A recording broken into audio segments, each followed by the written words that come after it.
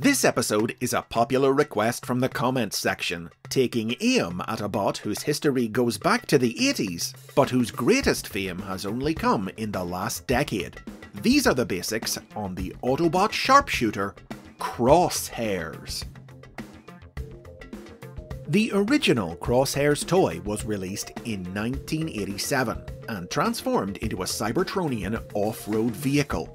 He was a Targetmaster, a kind of transformer who came packaged with a partner minifigure that transformed into a gun for them to wield. A profile for CROSSHAIRS was written by Marvel Comics writer Bob Budiansky, which characterized him as an armory manager responsible for procuring and maintaining weaponry for the Autobots. He was a fastidious, overcautious bot who didn't like to waste resources and wouldn't take a shot until he was sure he would hit his target. His Targetmaster partner was an alien from the planet Nebulos named Pinpointer, a brusque recycling engineer who shared CROSSHAIRS' feelings about efficiency and wastage. The story of how CROSSHAIRS became a Targetmaster was told in both the Marvel comic book and the three-part finale of the Transformers cartoon, The Rebirth, which each put their own spin on the idea. In the comic, disillusioned with his job as a supplier of instruments of destruction, CROSSHAIRS joined a crew led by Fortress Maximus, who left Cybertron to seek a peaceful new life on Nebulos. To prove their good faith to the native Nebulans, the Autobots disarmed, leaving them at a disadvantage when the Decepticons arrived in pursuit. To save their world, heroic Nebulans biomechanically re-engineered their bodies to transform into new weapons for CROSSHAIRS and his comrades so they could fight the villains off. In the cartoon, on the other hand, CROSSHAIRS was part of a group of Autobots who were unintentionally blasted across the galaxy to Nebulos by a bolt of plasma energy. There, they allied with Nebulan rebels to battle the Decepticons and the planet's evil Nebulan rulers. One constant across both the comic and the cartoon was that the Targetmasters were hugely overshadowed by the other characters in the story, getting very little to do. Though in the cartoon, CROSSHAIRS did stand out from the crowd a bit thanks to his breathy, Clint Eastwoody voice provided by actor Neil Ross. Of course, I have been wrong on one or two occasions. However, the Targetmasters would get more time in the spotlight in Japan. There, The Rebirth wasn't aired, and instead, an original animated series was produced, The Headmasters, which told its own version of the Targetmaster's origin. In this series, CROSSHAIRS and his teammates Point Blank and Sure Shot were a hard-edged fighting trio who had taken down Decepticons all across the galaxy, whose cold, all-business attitude to soldiering caused them to butt heads with the impetuous young Autobot Headmasters. Pinpointer, meanwhile, wasn't a Nebulan, but a tiny transformer from the Cybertronian colony planet Master, who became Targetmaster partners with CROSSHAIRS when he and a small group of other Master refugees came to Earth seeking the Autobots' aid. While CROSSHAIRS and his team were defending the tiny bot ship against a Decepticon attack, they were all caught in the explosion of a Decepticon plasma energy bomb, which mutated the smaller robots and fused them to the Autobots' arms in the form of weapons.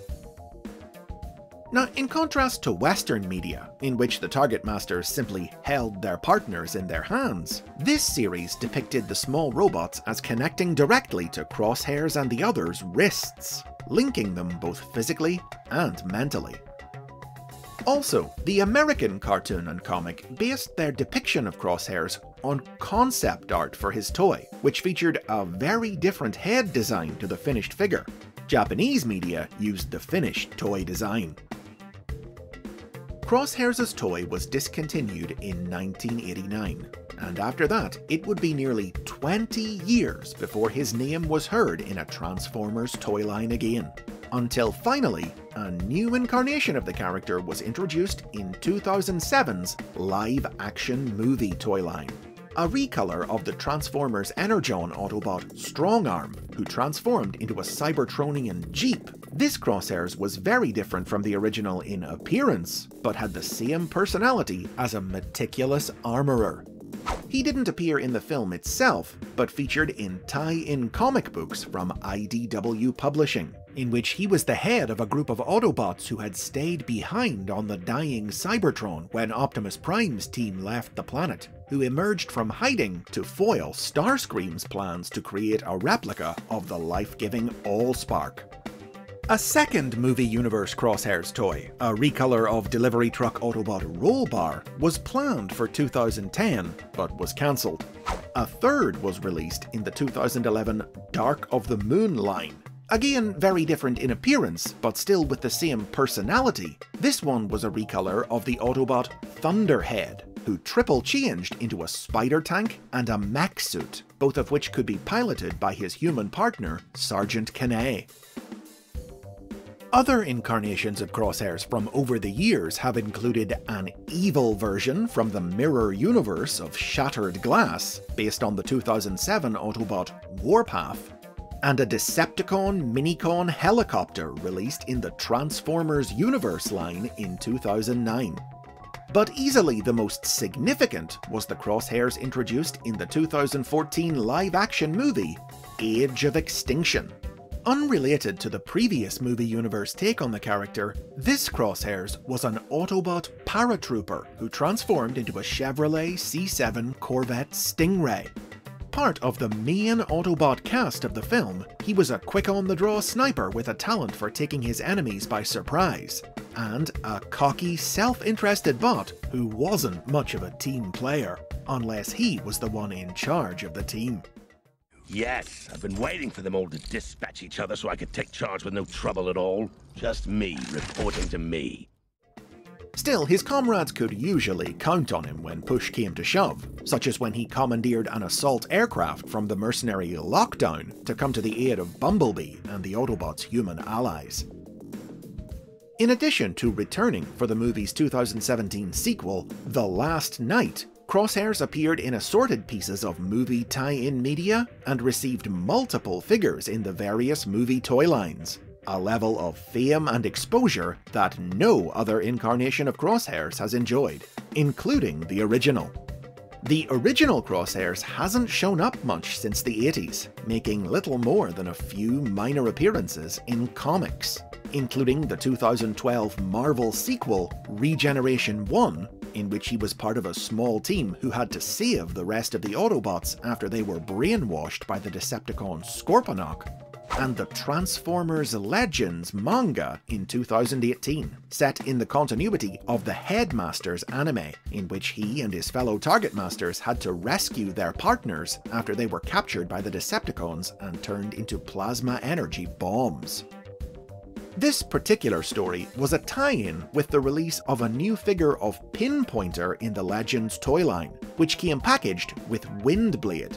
Crosshairs wouldn't get a new toy until 2019's Siege line, a retool and recolor of that series' Ironhide figure, which transformed into a Cybertronian van and sported a head based on his original cartoon and comic concept art design. This toy didn't come with Pinpointer, but a new Siege version of his partner was available separately, allowing the two to be reunited. Together again after over 30 years, but still a great example of how the first Transformer to bear a name isn't always the one destined to become the most well-known. And those are the basics on Crosshairs. Set your sights down below and let me know what you think of him in the comments. Subscribe for over 200 more videos covering Transformers characters, history, and lore like this. Plus you can get early access to new episodes by supporting the show on Patreon.